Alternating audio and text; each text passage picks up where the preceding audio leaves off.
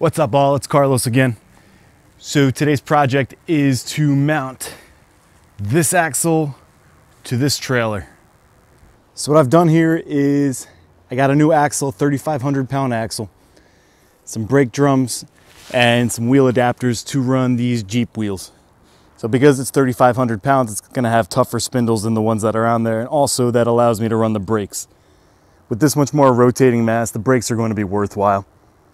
Right now the trailer project has this torsion axle, and while it's great for ride and comfort, it doesn't leave me a lot of adjustability. It's got small spindles and I can't go in or out with it. I can't change the size. The new axle I got is actually going to be too wide for this trailer, so I'm going to cut that down and weld it with some DOM tubing to get it a bit smaller. So step one is to cut the welds here and underneath, get this out of the way, and then I could start working from there.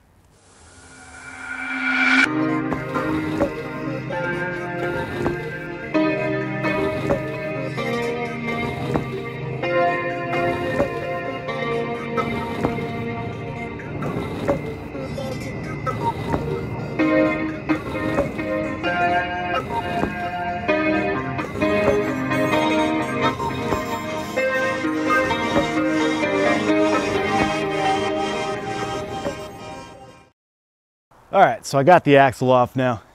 That took a little bit of doing, but it wasn't too bad. Had to get used to the high lift. The high lift hasn't been greased in forever, and it's probably about as old as me, so it was kind of getting stuck on reverse. I started to grind the weld on these plates, but they're not going to be in my way right now, so grinding it's kind of a pain in the ass. I'll hack them off when I go to my dad's house to use his welder. He's got a better welder. He's got a 240 volt welder with gas. Right now, today I'm just going to use a flux core. He also has a plasma cutter, so I'll just plasma these off. Honestly, I'll leave all of this, cut off this, and it'll add structural integrity anyway, so I'm not worried about it. So the next step is to start working on getting these hangers hung and get this spring mounted up and then get that axle mounted. All right, so here's where I'm at. Can't really weld with the welder that I have right now. So my welds kind of look like this. They're sloppy, they're not penetrating at all. What's going on is I have a MIG welder that can also do flux core, but I don't have the right tip for flux core. So I'm running MIG wire without any gas, and it's definitely not penetrating enough to be safe right now. So I thought it'd be a decent shot just to tack it on, but I can't even bolt the thing up as it is. So also, I decided not to wait for the plasma cutter because this was going to be in my way when I went to go put the axle on. The axle does go over the spring. So as you can kind of see on that side, the axle would push right up into that plate. So took out the grinder and hacked that thing off. But for right now, I'm kind of stuck. So it's going to be a trip to Home Depot and take it from there. All right, so mounting those springs was a lot harder than it was supposed to be. Not mounting the springs themselves, but trying to weld it. So this is the best I got.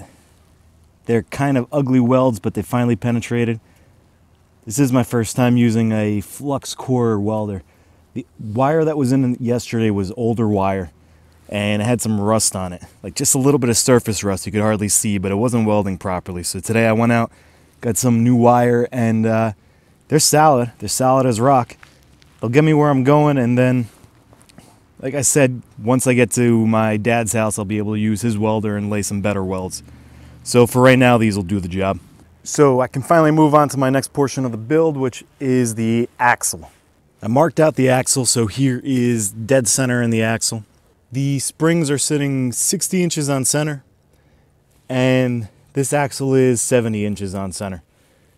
So I'm going to go ahead and cut 10 inches out of this thing. I also have some DOM tubing that is the same inside diameter as this is outside diameter. That's it. Time to get cutting and get this axle mounted.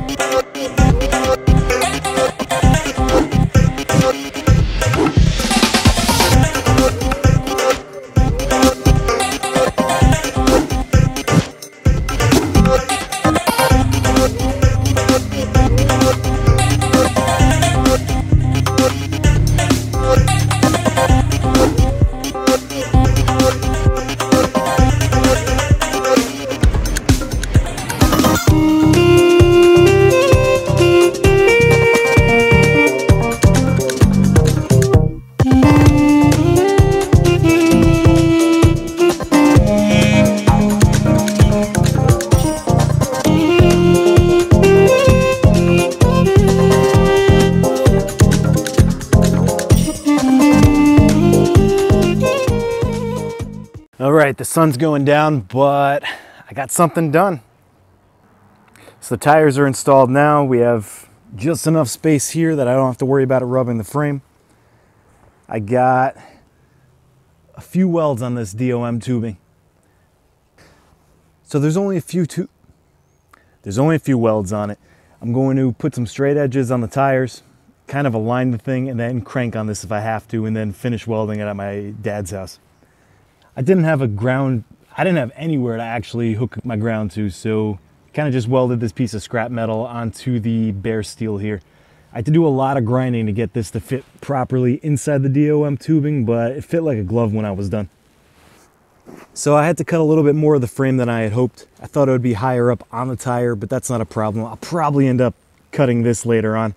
So I'll probably cut that at an angle. I know I'm going to do steel directly back because, I mean, you can see this is flimsy. There's nothing holding it anymore. So also I did start cutting the axle with this saw, but I don't know why. This blade might just be a little shot, but it was taking forever to cut through. It was hardly doing anything. So I had better luck with the grinder. Because I left a little bit of play between the axles, I didn't cut it directly to size. I cut about a 1/4 inch more. There was enough room that if I was slightly off with my angle on the grinder, it wasn't really going to matter inside the DOM tubing. So I know I'm definitely going to have to do something with this. I don't know, maybe I'll just mount it a little bit lower, but yeah, the jack's a little too low for it now. It's cranked all the way up and it's pitching forward pretty well. So the frame height now is about 24 inches off the ground. That's exactly what I was going for, about 2 feet. The Jeep is 72, so that gives me about 48 inches to go up with it. Figure 1/2 inch ply on the roof, some insulation, so cut off, I mean, altogether probably another 2.5 inches. And that gives me 46 inches of headroom. So I wanted about 40, that's perfect.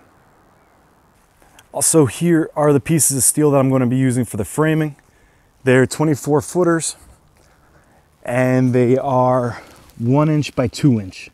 They are 1/8 inch thick, so they're a little bit thicker than the trailer frame in most places. But because I want to use roof racks on this, this will help give me the structural support to do that. All right, so as much as I was really hoping I can get to framing this weekend, that's probably not going to happen. We're getting a big snowstorm tomorrow. But at least I got something done, so yeah, it looks sick. And it looks like I can go wheeling, so that's what I'm looking for. Hopefully next weekend I'll start getting the framing done and then give everything a good coat of paint and start doing the lumber. That's it. Until next time.